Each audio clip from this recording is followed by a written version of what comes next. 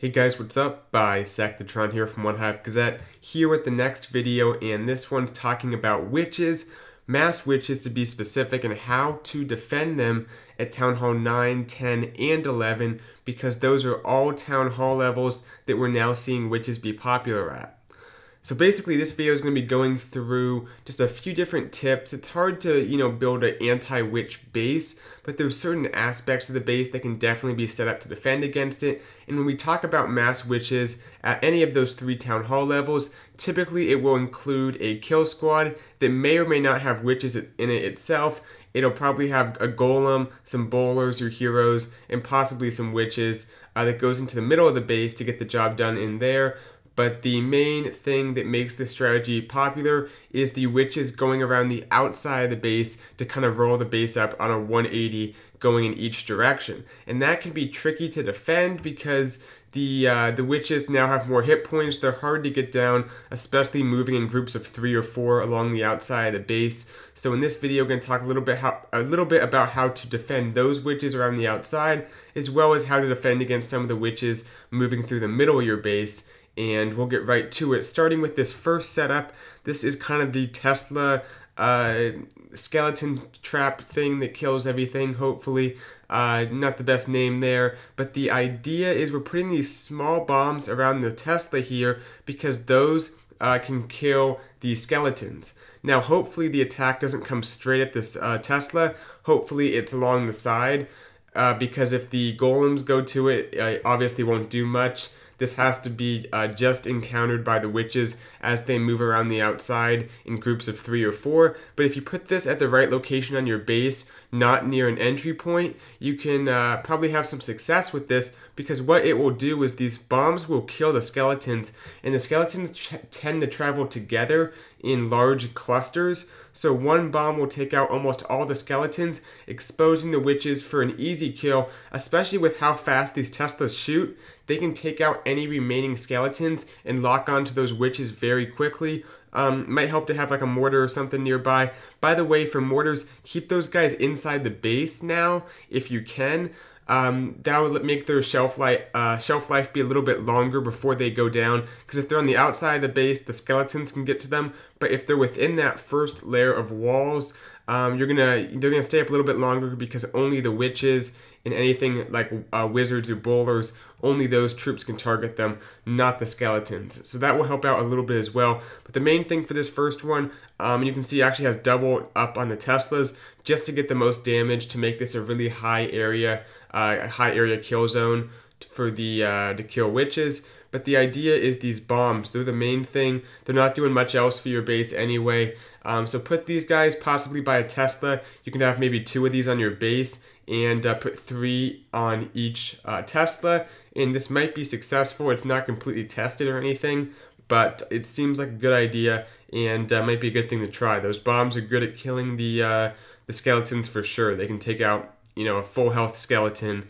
Those things are really squishy. Okay, moving on to this next one. If you look at the range here, you'll see the bomb tower, when 3 tiles away from the wall, cannot really even reach. It can barely reach, but not really. So the bomb towers, you can't put this far back, but the wizard towers, you can see you can. And the reason you might want to do this is because the witches have a range of, I don't know how many tiles. I think it's technically 4 tiles. The way I think of it is the witches can reach the wizard tower if it's that close to the wall. If there's 2 tiles between it, 1, 2, the witches can reach that wizard tower. And for witches going around the outside of the base, once again, you typically don't want them to reach too many defenses. So putting your wizard towers or something back there, that can definitely have a good impact and can make them get less value as they come around the outside of your base and leave more up. The wizard towers can reach those skeletons, so they can also kind of help combo with a Tesla trap, a small bomb area, or just have them on their own, and they can still take out some pretty big groups of skeletons without being at risk themselves. For the bomb towers, keep those guys a little more central, and if you put like a giant bomb next to the bomb towers, that can actually kill a full health witch, the combination of both these exploding. So think about doing that. The only problem is the giant bomb doesn't explode until one of the witches or something walks over it, whereas this can go down to the skeletons themselves.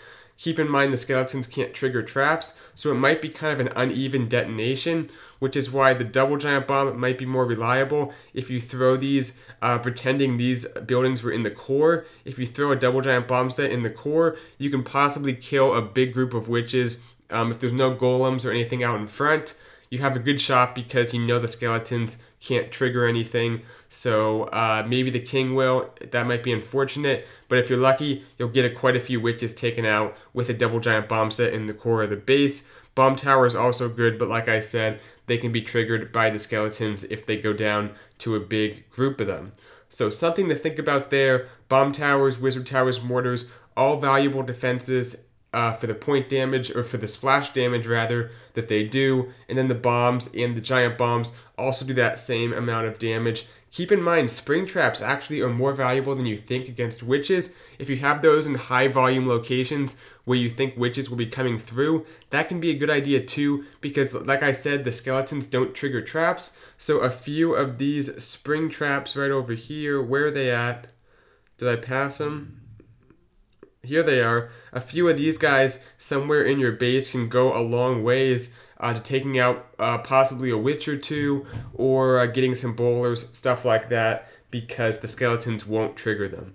Okay, finally in this one, I am definitely going to trademark if it ends up being successful, because I just had this idea, once again not really tested, but a little bit of a buffer right here, just some walls, and that 3 tile buffer that the witches can't shoot over. This might be interesting for witches coming around the outside of the base if they start up kind of here. After they take out that mortar, they're not going to go all the way down here for the barracks. Now, I guess you might have some trash buildings. That could be foreseeable. Maybe you don't want to do that, but if you did have trash buildings, I think even still, some of the skeletons would run ahead and force the witches to attack a wall. So this might be a good way to force those outside witches inside your base. Maybe even kind of make these really spread out, so there's less of a chance of the witches continuing to walk. Once like these two go down, say, and the witches are right around this area, they might stop and target the wall. This could be a good way to force them inside the base. Like I said, you can have a giant bomb, a wizard tower, some splash damage waiting for them, but to stop them from rolling up your base, kind of coming around on the 180, this might be an effective way to do it. So maybe try this out. The buffer area could have like one on each side of your base in locations where it's not a favorable place to enter the base. Would be a good idea. You don't want them to enter on some of these different ideas, because it makes them less effective if these are only specifically intended to take out those witches that go in groups along the outside of your base. So you got to be careful for just the entry, disarming some of these traps. But anyway, that's one idea there. Once again, the Tesla idea up there. Different stuff to think about when you're trying to defend witches at all these town hall levels. Hopefully this video can extend to all of them. And one last thing, when you're thinking about compartments, excuse me, when you're thinking about compartments, less compartments is not necessarily better. I know people often try to force the jump spell, like, you know, have these kind of small compartments and force people to use 2, sometimes even 3 jump spells. But that's not in your favor, because if people are bringing the jumps, they're going to be able to control where their witches go. You're better off having big open compartments that still might require multiple jumps, but there's less predictable pathing in terms of where the witches are going to go inside the base. Same thing for like golems, bowlers. Less predictability. Don't let them use those jump spells to kind of surgically make their way through your base. Have there be some uncertainty in terms of pathing on the inside of your base and on the outside, using strategies like the buffer right here. So try to mess people up that way. That's the best I can do. Hopefully this video helps. I want to say also, let me know if the base builds are more helpful, or if these kind of focused videos are more helpful, because I want to give you guys the best defensive content I can. Like I said, I'm doing my best to kind of address some of the best attack strategies. So let me know what other types of defensive videos you guys want to see, and I will be coming out with some more periodically to continue to cover what is currently the attack meta at the War Town Hall levels. So thank you guys for watching. Hope you enjoyed, and I look forward to seeing your comments. Until the next video, Bisectatron out.